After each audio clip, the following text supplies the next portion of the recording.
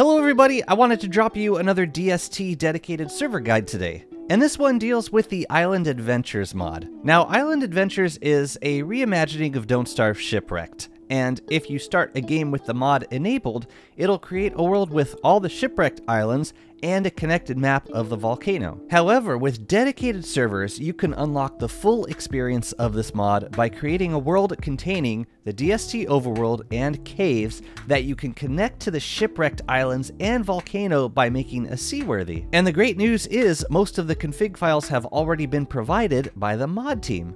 So in this guide, I'm going to take you step by step through setting up a 4-shard Island Adventures dedicated server using Steam command. Now I'm going to assume you are starting from scratch and have never made a dedicated server before.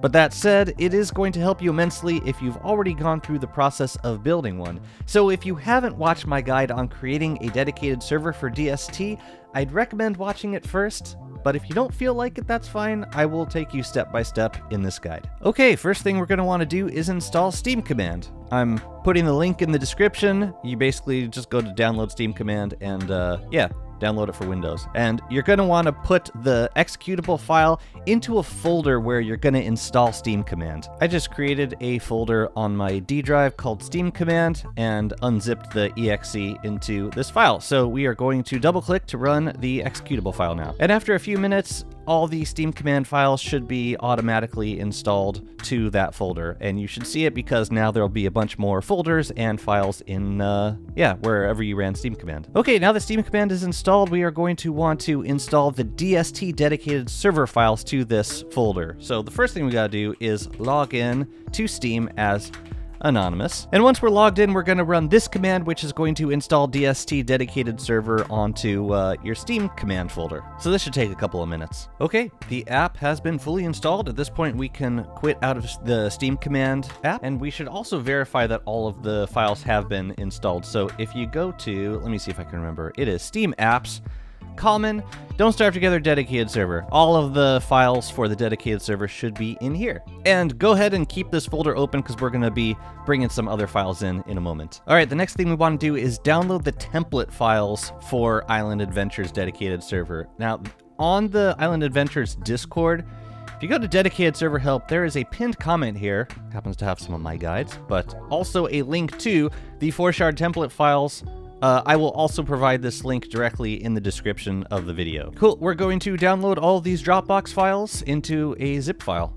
And you can put it in wherever you want. I'm just gonna put it on my desktop for now. I changed my mind. I decided to put it into my folder with all of my other DST save files. Now, the first thing we wanna do is copy one file called dedicated server mod setup. We are going to move that over to the folder that we just kept open inside of Steam command with all the DST dedicated server files. And in there, there's a folder called mods. We're going to delete the dedicated server mod setup that's there, and we are going to bring this one over to it. Now, in the template files, you have two options of world templates to use. The IA Forest Master template will start you off in DST, and then you have to build a seaworthy to get over to Shipwrecked. If you use the IA Island Master template, I believe that starts you off on the island world, like the island world is the primary shard, and then you can use the seaworthy to get over to the DST map. So I'm going to go with the Forest Master template for this example. So if you open this up, there's a folder called Cluster IA. We're going to copy this and bring it out to our folder with all of our saves. Now let's open up Cluster IA, and in here there should be a file called cluster.ini. We're going to edit this file. Okay, there are a couple of lines that we need to edit in here. Max players, you want to set that. You want to set a cluster password. You want to set a name for your server. Description. Yeah, I think that's it. Okay, so save this and close it. And now we need to generate a cluster token for this server. The easiest way to do that is in DST. Hit the tilde to open up the console. We're going to type the net oh, I already messed this up. The net generate cluster token. I've done this so many times, I should know better. That is going to create a new cluster token file in your save folder. So what you can do is copy that and bring it straight into here. And there's already one here. We're going to delete it and paste the new one. So now the server has a cluster token. Okay, at this point, all of the server files have been installed and configured. So what we need to do now is create the startup script for the server. I'm going to start from the quick start guide in on the Clay forums, and we're just going to make a couple of modifications to it. I'm also going to share the paste bin of the script that I end up making, so if you don't want to manually edit this, then don't worry about it. I'm just showing you how I made it. So I'm going to copy the contents of start DST servers.bat for a default server, and what we're going to do, which folder is it? Is this one? Okay, so we're going to make a file. Start from text file, call it start ia servers.bat. Yes, change the extension, and now we're going to edit it. We're going to start from the code that we just pasted in, and we're going to change a few parameters. First thing I need to do is change my Steam command location. That should be good. Yeah, so that's the location of Steam command on my computer. Now, these lines, each one of these lines starts up a separate shard. So what we're going to do is change the cluster name of each of these to cluster_ia, because that was the name that we gave to our folder containing the Island Adventure server, right? So we're going to change that on each of these lines.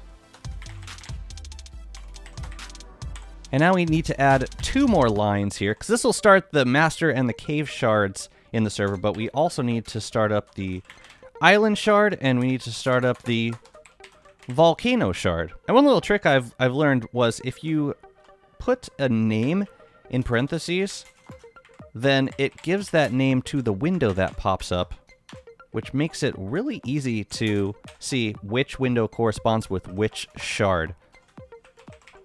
I'll show you once we start up the servers. Okay, I'm pretty sure this is the final look for the script, so we're going to save it and close. And at this point, we should be able to start up our servers. So we're going to go back to our startup script, and we are going to double-click to open it. So the first thing that this script does is it updates the DST dedicated server files. That happens every time you start up the dedicated server. And then it's going to open up, ideally, 4 windows.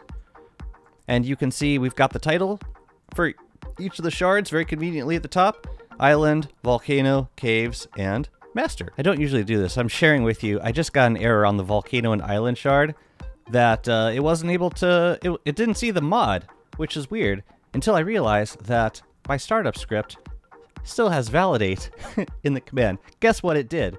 It overwrote my dedicated server mod setup file to the default. I really hate this about validate. It's gotten me so many times. Okay, so what we're going to do, we're going to close all these shards. We are going to remove validate, and we're going to recopy the dedicated server mod setup file back over into here, and we are never going to validate these stupid files again. Yeah, the reason you need that dedicated server mod setup file is because it tells the server to install and update the mods before starting up the server. So if we don't install Island Adventures, then we're not going to be able to run an Island Adventures server. Yeah, you see now it's actually downloading the files. Okay, it looks like everything started up and all the portals have been connected. So let's go into DST and see if we can see our server. Jazzy's IA test. Verify both necessary mods been installed. Awesome. Let's log on. Cool. Looks like I have spawned in on the forest shard. So I am going to just check the portal to Shipwrecked by making a seaworthy and traveling through it. Awesome. Now we're in Shipwrecked. I think I'm going to sail over to the volcano just to make sure that that port works as well. All right, here's the volcano. Let's go check it out. Cool. Everything seems to be working. So let's X on out. So at this point, as long as you keep these 4 windows open and your computer turned on, your friends can connect to your server and yeah, traverse between all 4 of the shards. When you're done playing, or when you want to turn the server off, be sure to do the C shutdown command from every window, just to ensure that everything shuts down properly. Now, if you want to start from scratch, all you got to do is go into your Island Adventures cluster file. You go into each of the shard folders, and you just delete the save file. So the next time you start up the server, it will automatically generate new maps for each of these shards. Yep, so now you can start up a fresh Island Adventures and have fun. I actually believe that that is all to the guide. So I hope you found this information useful if you're trying to run a dedicated server with this mod. And thanks for watching. See you next time.